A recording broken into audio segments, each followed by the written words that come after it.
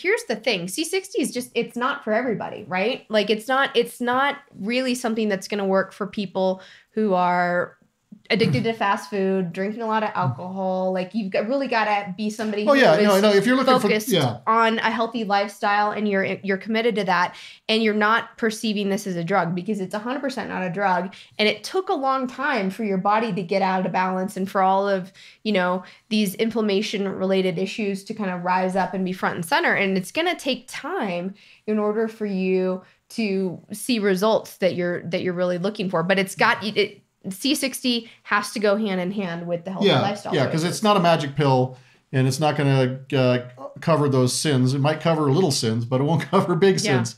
And so, you have to be on a health journey, a journey to better health. Yep. And that's, nutrition's the number one, and then exercise. I mean, it's like anything else. You got to work at it. And you're the one responsible for your own health because you're living in your own body 24 hours a day. Yeah. And if you don't care about your health, then nobody else will. And you've got to really put the effort in to maintain good health. And if you've been bad in the past, then it's going to take extra effort to get you back into the lands of goodness.